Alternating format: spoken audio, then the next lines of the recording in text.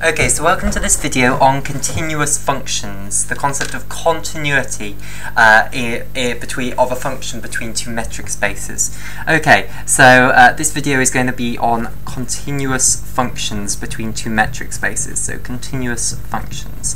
So we know how important the concept of continuous functions is in real analysis, and we're hoping to develop an analogous concept for any old metric space. So here is our first metric space, x, d. So x is the set, d is our metric, and we have some other metric space, y, d bar, and we have some mapping which ascribes to every point in here. So to every little x in here, it's going to ascribe some, let's say, f of little x in here. So we've got this mapping here, which is f. And the definition of continuity, so we're going to say that f, which is going to map the big set x onto the set y, is going to be continuous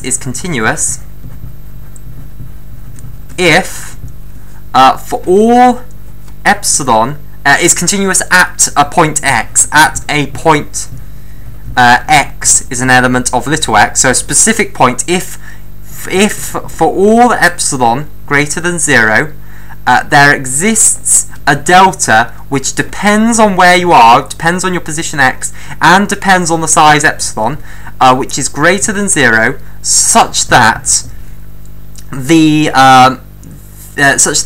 if y is an element of the ball, of the open ball around the point x of radius delta, then it implies that f of y is an element of the ball, of the open ball around f of x of size epsilon.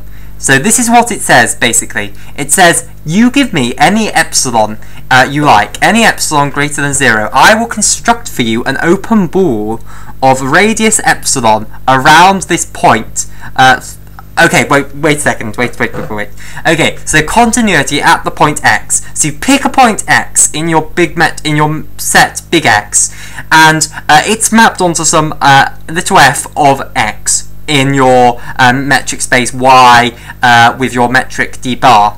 Okay, so you have this function here. Okay, so now this function is said to be continuous at the point little x if for all epsilon greater than 0, I construct you an open ball around this point f of x in this new other metric space, the codomain over here, and basically I want there to exist, there must exist, if the function is continuous, then there must exist some delta which will depend on your position x and your epsilon. So given this epsilon, I'm going to find you a delta such that the open ball of radius delta, such that this open ball here of radius delta is completely mapped onto.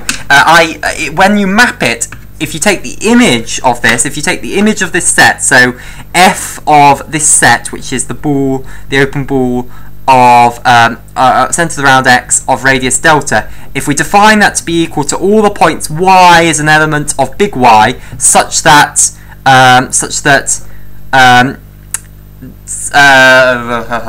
no, actually, better way of defining this, f of x, which is an element of y, such that x is an element of the ball centered at, let's change that to little y. Okay, so all the little f of little y, which are elements in here, such that little y is an element of the ball centered at x of radius delta. Got there in the end. Okay, so basically, if you map every single point in this open ball here, and again, it should not have that boundary, it should be a dotted line.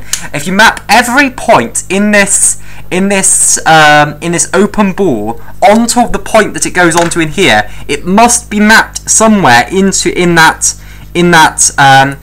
epsilon ball, in that epsilon neighbourhood around f of x.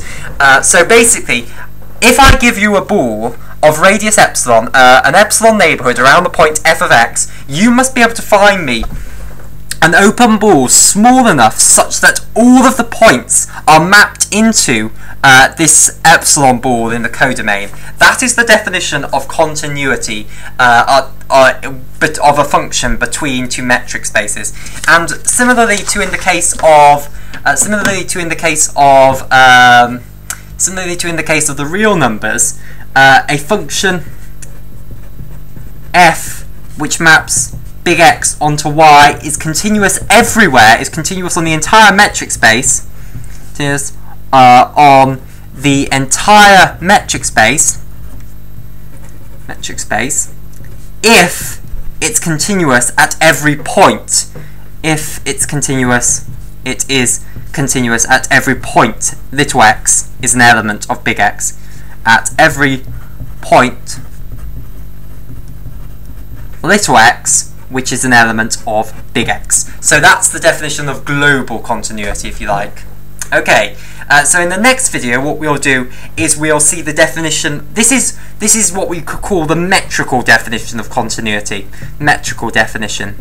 Okay, and in the next video what we'll do is we'll see that you can define the notion of continuity, in fact, on a function between two topological spaces. And what we want to make sure is that if you look at these two metric spaces and think of them as generating topological spaces, so let's say xu and yu bar. So if you think of them as generating their natural topological spaces, we want to make sure that this definition completely coincides with the definition of continuity between the two topological spaces. I.e., we want to make sure that if f is a function which is continuous in the topological sense, then it is also going to be continuous in the metrical sense, and if it's continuous in the metrical sense, it's also going to be continuous in the topological sense, with relation to these natural topologies that come from the definition of a metric space, the metric space structure being defined on these sets.